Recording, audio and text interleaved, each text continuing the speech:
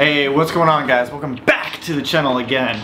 We got better lighting in the garage finally, so I've just ran some extension cords around everywhere. But today we're going to be finishing up that oil pressure gauge that I so miserably failed to install last week.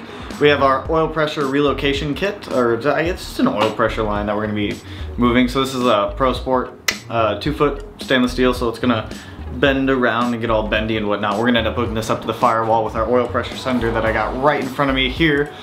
So, with that, I want to get this thing working. We got the Subaru behind me ready to go, and I can't wait to get that beautiful, beautiful gauge reading. I also have light here now. Look at this softbox.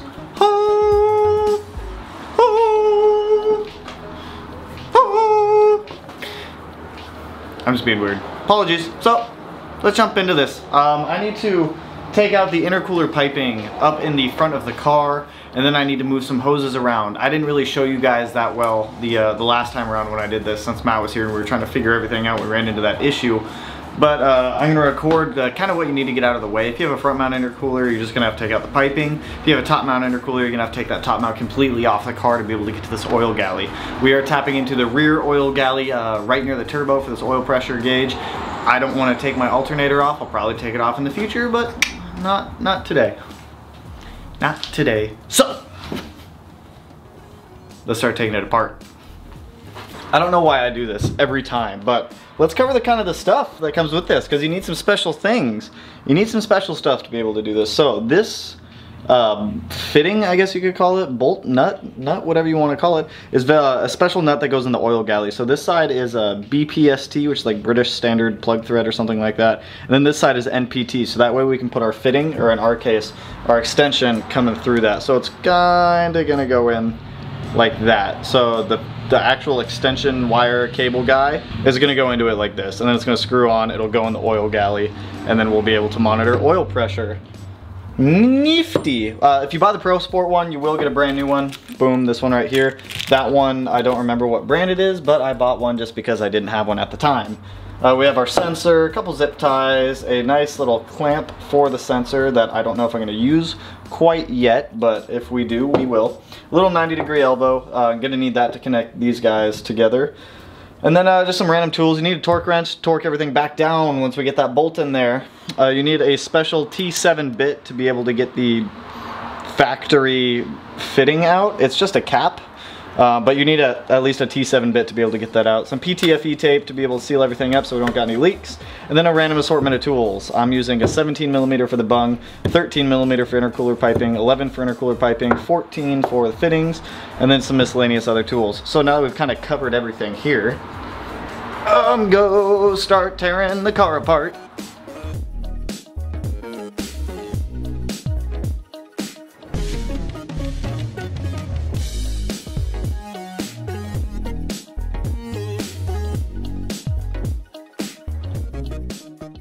So I want to show you guys what this plug is, because I had the damnedest time finding it on my own. If you look at the turbo right there, the inlet of it, if you look just south of that, right down there, that's where your oil galley is going to be. So it's right next to the PVC, or the, what is that? What is that? PCV system plug.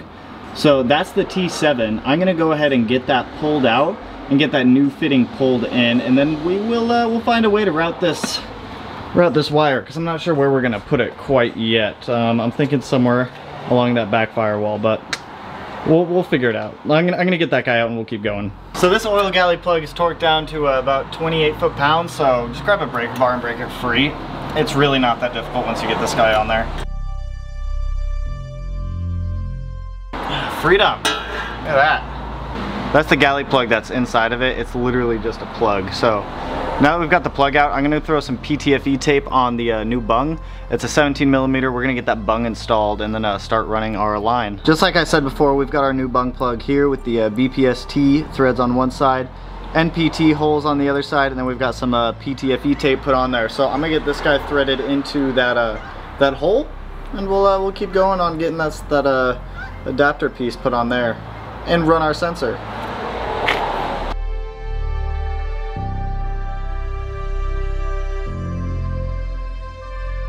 So I've got this guy started. We need to torque it down now to, I'm gonna do 24 foot-pounds. Your torque spec's gonna be between 20 and 28. So I'm gonna go right in the middle, 24, and we'll get it done and down.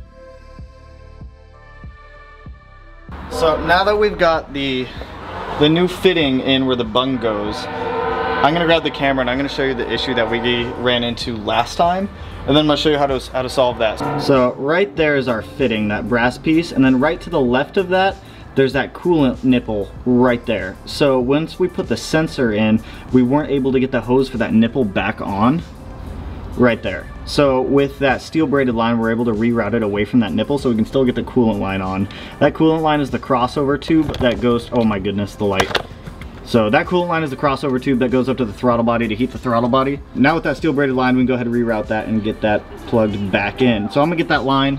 I'm gonna get some PTFE tape thrown on the steel braided line here, and then we will get the sensor, the elbow, and the line plugged into the car. So I'm gonna get some tape thrown on this. I'm gonna get this screwed into the car. Use a 14mm on this side, so I'm gonna get it tightened down. And we're gonna keep going on this. All right, so I showed you guys where the bung was. I got some PTFE tape thrown onto the end of this fitting. I'm gonna get this screwed in, tightened down, and then we're gonna start running this line in the car.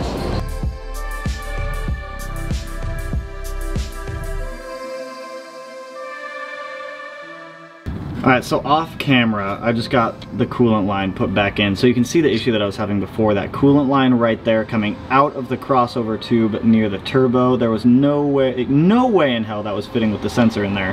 So it was still a pain in the ass to get it on there, and I couldn't get it on there 100%. It's like 95%, but it'll be fine. It's not a high pressure line. So now with that guy on there, I'm gonna reassemble the hoses down here, and then we'll start running the sensor for that line. It's coming along slowly. I mean, it sucked. I'm gonna be honest with you guys, that part really sucked. That took me like 20 minutes to get that hose on. Might have been my inability to work a pair of needle nose pliers rather well, but we got it. So I'm gonna get those hoses reassembled down there, and then we'll keep going on getting the sensor put in. So we've begun routing that steel braided line, as you can see right there. So as you can see, it follows it up to the firewall right there, and I just have it zip tied to some other lines just so it doesn't touch anything hot. I'm gonna get the turbo coupler thrown back on, same with the throttle body coupler, just to make sure that we still have clearance down there. We clear, and if we do, we're gonna go ahead and keep going on this. I'm actually gonna reinstall the intercooler piping on the passenger side, and then we'll go on and keep installing this guy. Can't wait. Gee Willikers, this is such a knee slapper. Such a knee slapper.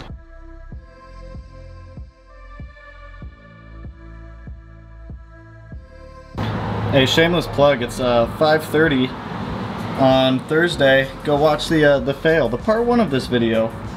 Go check it out. You'll like it. Figuring out this issue. Shameless plug. Go check it out. God, that's weird. It's like Inception. Welcome back to the channel, everyone. Alright, back to our scheduled programming.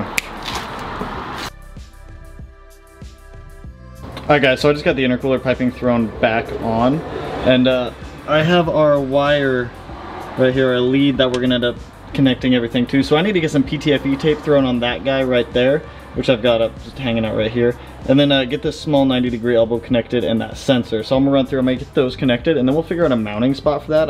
It doesn't look like we have much room, so I'm guessing it's gonna be somewhere down there. You wanna make sure that these fittings are extremely tight. You're gonna have high oil pressure going through these, and if it's not tight, you're gonna have a line explode, and if a line explodes, you're gonna lose oil pressure. Shy surprise. And if you lose oil pressure, you'll blow up your Subaru. We don't want that. We don't want that at all. So I'm gonna go ahead and get this guy unmasked here.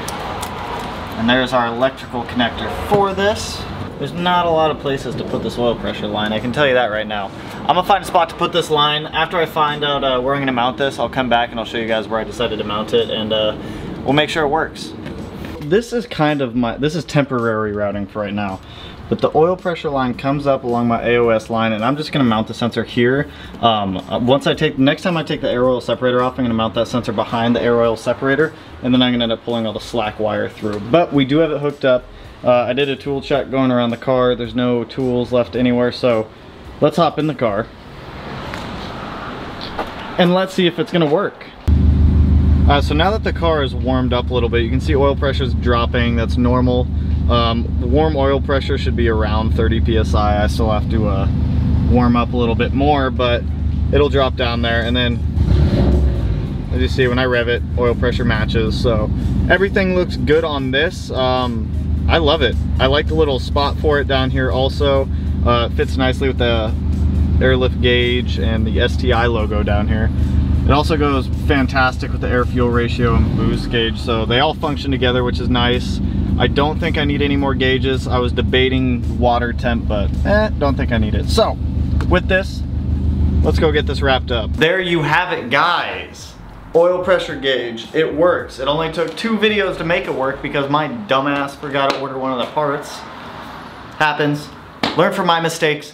Don't make the same ones. Anyways, as always, you can pick up these parts from Brian at the... Oh my god, look at that spider. Oh my god, he's alive! Yo! God, I'm sorry, I can't... I can't deal with spiders. Anyways, you can pick these parts up at the Mod Garage from Brian. As always, he's a great dude. And I appreciate the time everyone spends here. If this content helped you out, go ahead, like the video. If you're not already, subscribe to the channel. Bam, right up there. And I will catch you guys in the next one. Peace out, homies. Woo!